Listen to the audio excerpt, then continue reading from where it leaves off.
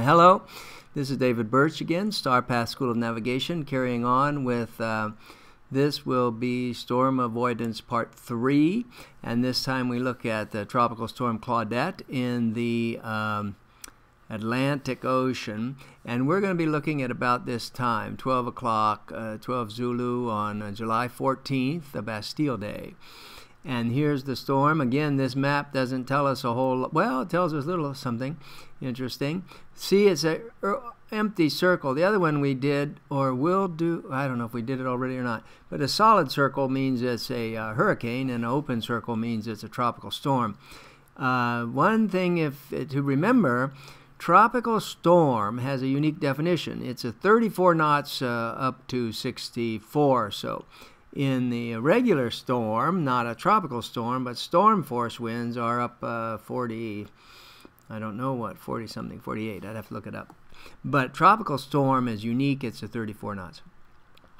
So here's this storm located here, and then it's moved, but here's one thing it tells us. This one is different than the other one. The other one we just did Guillermo. People have been watching it for days, very well understood. This guy came out of almost nowhere and takes off like a rocket. You could also figure that speed from here. If you put your, look, this is 10 degrees here. If you put your dividers on here and scale that, you'll see that's about 7 degrees. That's 420 miles, and this X means where that low is going to be 24 hours later. So that's 420 miles in 24 hours. That's about this thing's going about 18 knots. That's what they, I think, described it as if you read these advisories, about 18 knots. But and that's what we're going to look at, and we're going to look at being on both sides of it, and the nuances of the real world. You've got your barometer, and you got your wind, and you've got something that's happening really fast. And let's look how fast that is with this picture over here. Here's a sort of a history of the reports. On Saturday the 11th, 8 o'clock at night, Saturday 11th, no possible storms in the next 5 days. Then 2 o'clock, this is Eastern Daylight Time, but 2 o'clock on Sunday, that's the next day, there's a 20% chance. Then the next, later the same day, that dropped to 10% chance. Then on the next day, that's Monday, 8 a.m. in the morning, it's up to 40%. And then by noon, 12:30, they've all of a sudden got new data and saw probably the satellite, the ASCAT satellite winds. ASCAT satellite winds shows them that that's real wind, and the clouds start going in a circle, and they know they got something. So now they're saying in the next 48 hours, 100% chance it's going to be a storm, tropical storm. Then you get your official warning. So the official warning to the world, these are all discussions that you might not have seen actually. But this is the first discussion. It is readily available, and you would have seen. And that actually was announced at 17 Zulu on July 13th. This is now a real tropical storm, and then they've got winds up to 45 knots, and then they give you the paths here. And if you figure that out, that's about 18 knots going up in that direction. So now we're going to do the same thing we did with the other storm. Where's our data? Here's our data. And then, but this time we want to look at, because this thing is moving so fast, we can't do things like 12-hour steps like we did with that hurricane 200 miles away. Now we're still 200 miles away, so we still look at a hypothetical case, 200 miles away up here. Get rid of that. 200 miles away, right about here. We got a boat, 50, again, same as before, 50 miles off the track on the navigable side and 50 off on the dangerous side. And we're going to look at their data as this system. You see, we can just march that guy right up the road towards them like that and see what winds they would have seen on their boat sitting right here and here. Let's see, back to 12. Okay, so there's where we're starting, and we're going up here. Now, and we get the data the same way. You have to go back to video number 2, I think, to see the process for how we got that data, just measuring it off these points as the storm marches forward.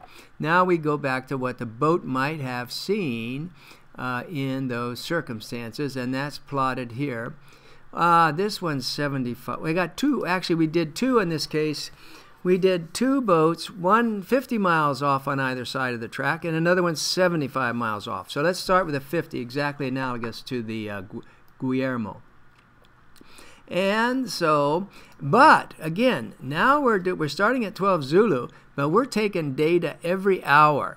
So now we're going to show the value of having accurate instruments. That means a good barometer, a very good barometer, and well-calibrated wind instruments, and you figure, again, true wind direction, true wind speed.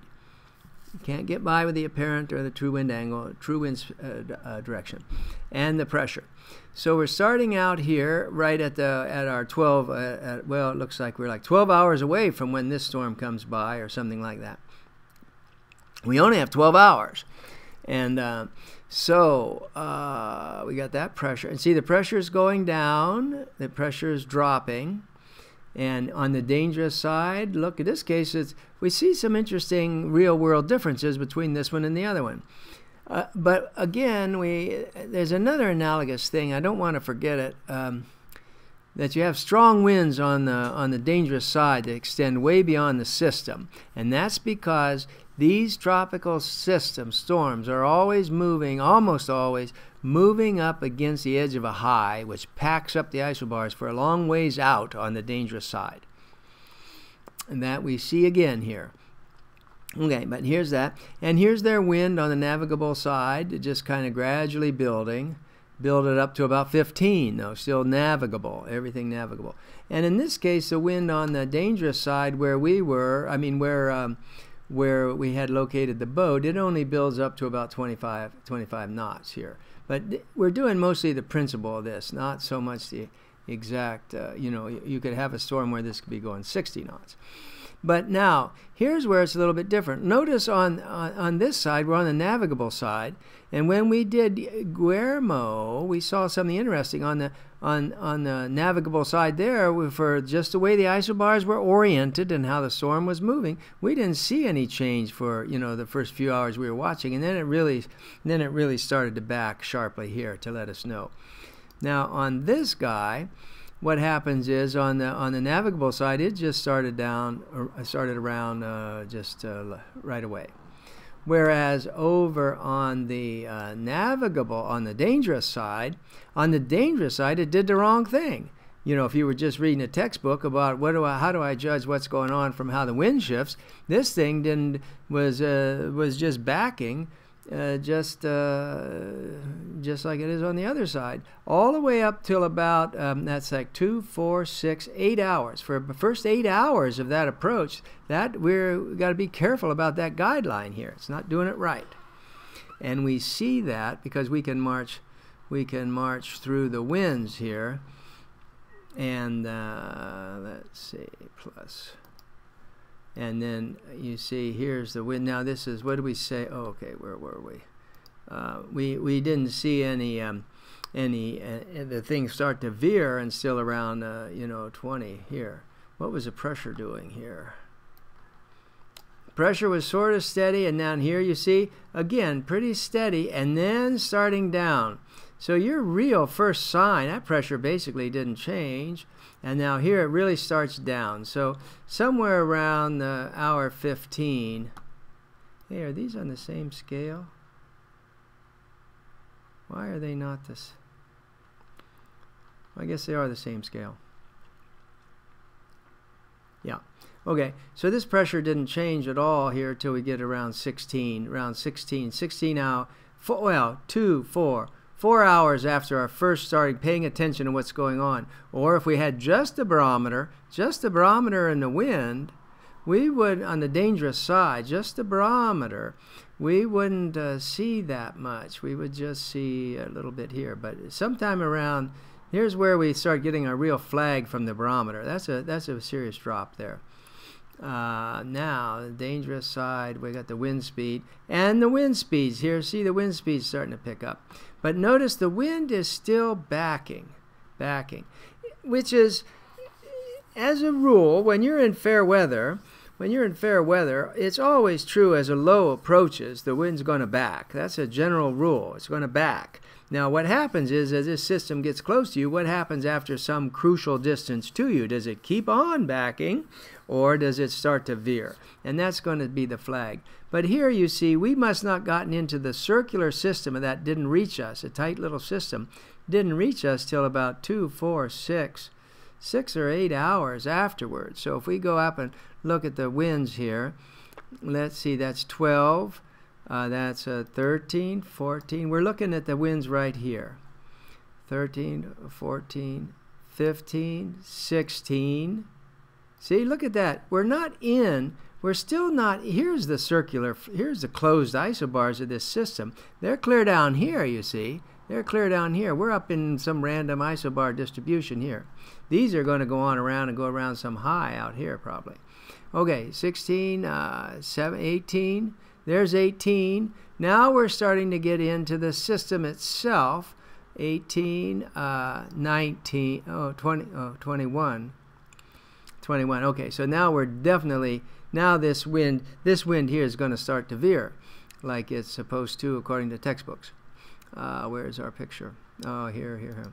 So 16 hours in. Well, not quite yet. Looks like it's even further. Goes a little further before we really see a noticeable veering. 16. Oh, no, wait. I'm clear up to 21. 21. Yeah, that's right. 21. So 21, yeah, okay. So that's right. That's consistent. We're now in the circular isobars, closed isobars, and then it starts veering like a rocket right here. So that's the thing to keep in mind. This behavior as the system approaches you, the wind direction alone is not enough. You have to keep track of all things involved. See, the wind speed, well, I don't know. You just have to watch everything. But now the main thing here is the barometer was an early sign in this case. The barometer was our first tool. But notice this. You need a good barometer. You need a good barometer to do this. These are just hours apart, 12, 14. That's 6 hours. And so a good barometer is key to detecting these kind of system approaches as early as possible. And here is a perfect place, let me see if I have it, a perfect place to plug a good barometer. That's one we make. And well, okay, so it's a good barometer, but and it's described here, it's called the Mintaka Duo. And I want to just show, let me just see if there's not, yes, here, let's see. Here are some screens just off the screen, 30 minutes. But look at this. Here's like 3 hours. Here's a 3-hour trace. And you can see here's 18, 19, 20. So that's only 2 millibars here. You see this huge, you see that drop very nicely. Here's a 1, 2. You see that with a good barometer, you can see this stuff dropping very clearly like that over just a few hours. You see real trends that matter. So that's a way that you spot this sort of thing right in this elbow or knee, knee I guess, whatever, inflection point right here. So that's the main thing. That's the main thing I wanted to show with this system, and to keep in mind again the textbook behavior of backing on the navigable side and veering on the dangerous side depends on details of the system. And other thing to point out, let's see, one last look at the wind here. No, the wind is to show that, see, unfortunately I don't have the map or the rest of the map over here, but there's a high these are packed up against here. And that's why you get, see, this is going away here, kind of like falling off, and it's going away. And I think in the other one we did a storm avoidance maneuvering, and I think that was shown in the other one. We don't have that. We didn't do that for this one. So that's the end of this one, and I think that'll be the end of this here. Oh no, I guess the storm avoidance maneuvering is actually in the next video. I did them out of order, so I've lost track. Next one we go back to the Hurricane Guillermo and do a storm avoidance maneuvering, and that's the end of this one.